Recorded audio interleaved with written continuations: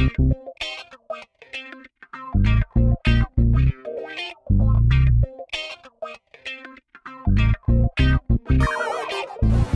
there, Alex here.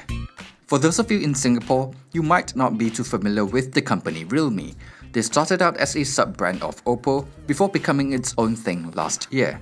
That said, it's still under the same parent company, BBK Electronics. The CEO is a former Oppo executive, and they're using Oppo's Color OS. The main difference is that they are more focused on budget-friendly devices, which brings us to the Realme XT, a new mid-range device from the company that looks like it could be a pretty awesome deal on paper. So let's take a closer look at the phone and see if it's any good. Starting with how it looks, it's already off to a great start. The design of the phone is not the most exciting, but it does look good, especially in white, and I like the little design touches they have added to the phone as well. The phone feels pretty solid in hand with its glass back, and I don't really mind the plastic frame considering its price point. The phone is packing a good-looking Super AMOLED screen with a teardrop notch and relatively small bezels. It does seem a bit more reflective like most of the OnePlus devices I've tested, but it's still an overall good-looking screen with nice colors and decent enough brightness. I also don't mind having a notch as well since it's one less moving part on the phone and it doesn't really affect viewing experience. Another nice little bonus is that the Realme XT is using the latest in-display optical fingerprint sensor, which is pretty impressive at this price point. It works really well and is one of the fastest in-display fingerprint sensors I've used so far. In terms of specifications, the Realme XT seems pretty impressive too. On top of a decent mid-range chipset, we are also getting 8GB of RAM and 128GB of UFS 2.1 storage.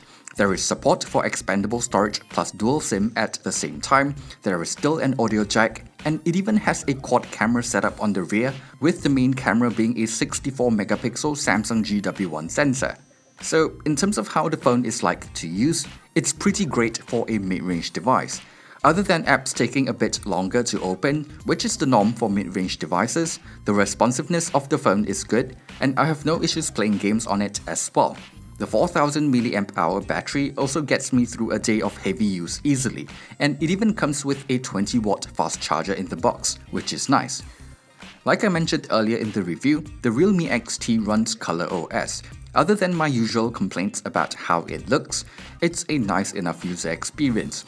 I used to be all about stock Android, but these days, performance is no longer an issue on most devices, and it's nice to have some additional features, so unless you're very picky about software experience or getting major software updates as quickly as possible, this is just fine. Moving on to camera performance, the main camera performs better than expected for a mid-range device.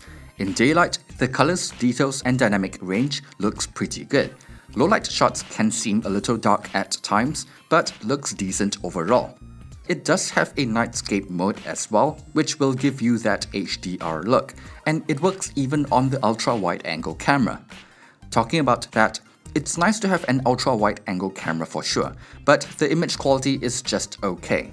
It struggles in low light, and even in good lighting, it can still look a little soft. There is also a macro camera for close-up shots, but the image quality is not that great considering I can get better looking result just using digital zoom. And the final camera sensor is just a depth sensor for better background blur effect.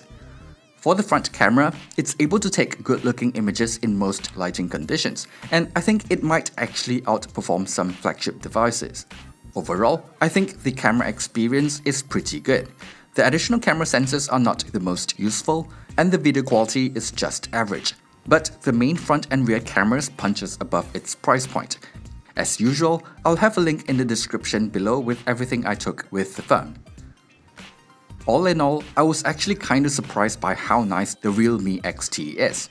It's not perfect, of course, and I do want to mention that the haptic feedback on the phone is quite bad, and the speaker position makes it easy to cover up when gaming. But aside from those minor gripes, it's an enjoyable phone to use.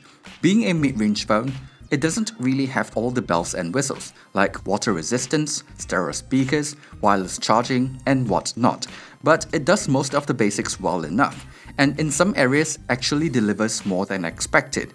considering the recommended retail price is just 469 Singapore dollars, and it can be even cheaper if you look a little harder. I think the Realme XT is worth your consideration if you're looking for a solid mid-range device.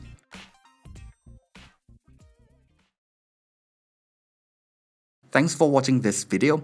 If you've enjoyed it, be sure to leave a like and subscribe to the channel for more content in the future.